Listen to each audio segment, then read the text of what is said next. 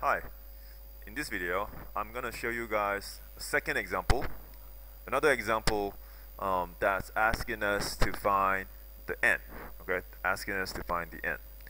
So here it is. Please pause the video and try to understand the context of the problem. Okay, welcome back. So here we can see that my probability, so we're talking about fuses, and then it's about faulty fuses. The probability for faulty fuses is 0.01. They want us to find the largest sample size. So again, I don't know what's my n, and then we need to find that. What is the largest sample size that can be taken if the probability that there are no faulty fuses in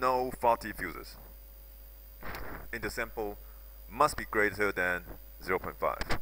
So let's set up our random variable. My random variable here represent number of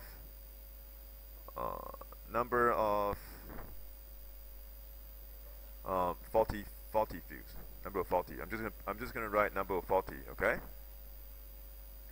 So they want us to find the probability. Actually, they want us to find the sample size when your faulty fuses is equal to 0. No faulty fuse, right? No faulty fuses is greater than 0.5. Greater than 0.5. Okay. So my random variable x is binomially distributed. I don't know what's my n, so keep that as n, and the probability is 0.01. Okay. So similarly, we're going to use the formula over here. This formula, we'll need that to help us out. So let's put that down. So this is a bit easier. The probability for random variable x equals to 0, I will have n0. The probability of success, which is 0.01. In other words, the probability of faulty. That's what we are interested in. To the power of 0, multiplied by 0.99. 1 minus 0.01 gives us 0.99. So I'm skipping one step here. This will be n. This is my left-hand side. That's what I have over here. We will connect this greater than 0.5 later on. So now let's try to simplify this. That gives me a 1. This gives me a 1. So I have 0.99 n is greater than 0.5. Sorry about the handwriting. And next I'm going to do, I'm just going to take natural log to both sides. So I will have n ln of 0.99 is greater than ln of 0.5. Now be careful with this. If you put this in your calculator, you can see that my ln of 0.99 is actually a negative value.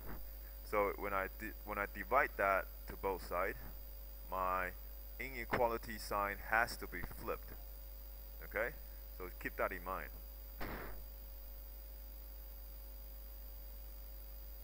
Okay, so my n has to be less than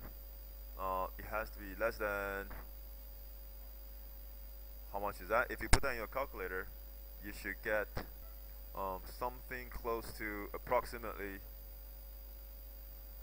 68.96 blah blah blah. Okay, so the largest sample size I can have will be 68. Okay, and that's it. Now, if you think about this, let's try to again put this into context. What have we just found here? Okay, so if you think about this, they are saying that the largest sample size for the probability that have no faulty fuses must be greater than 0.5. So, and that is 68. We should get the maximum sample is 68, so that we have more than 50% chance for getting no faulty fuses. So if you think about this, let's say today we open this fuse company, and then there's this person, maybe from some accreditation or some company that kind of supervise the sub companies to make sure that there's quality of their products, right? So they will come to our factory and they want us to provide certain number of fuses, and out of those number of fuses, they're just going to randomly pick. They're just going to randomly pick certain fuses and see how many percent are faulty, how many percent are not faulty. If you have more than 50% faulty, then I'm going to shut down your factory. Okay, so let's say today that is the scenario here. All right. So if you think about this, if I provide, let's say today I provide 68 fuses, right? And if I do that, say today, so this is no longer n, this is now 68. All right. So let's find the probability. So let's say today I have chosen 68, I gave them 68 of them, and I want to see what's the probability for 0 faulty fuse, right? So let's use my binomial PDF. Binomial PDF, where are you? Binomial PDF. Trials is 68.01, x is 0, paste, and I will get 0.504. I think that's what he said. 0.505. Let's just round it up to 3 SF. Okay. So which means most likely I have a 50.5% chance for me not to get anything that's faulty. Right? So which means, in other words, my factory will be open. They will not shut me down.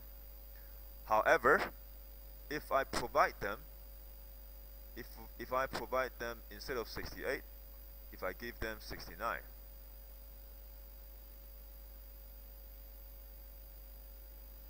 all right.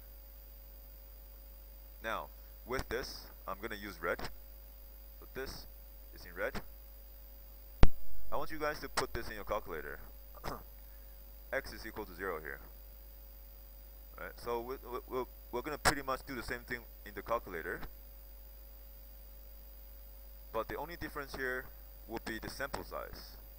So if I change that to 69, see what happens. I have 0.4998. 0.4998. So the chance for me to get nothing faulty, right? The chance for me to get everything good is less than 50%. And my company, my factory will be shut down. So there is here in this case, if I give them 68 in this box, I gave them 68 fuses, I have 50%, more than 50% of keeping my factory operating. But if I give them 69 fuses, in this large box, I will have less than 50% of having all the fuses are okay.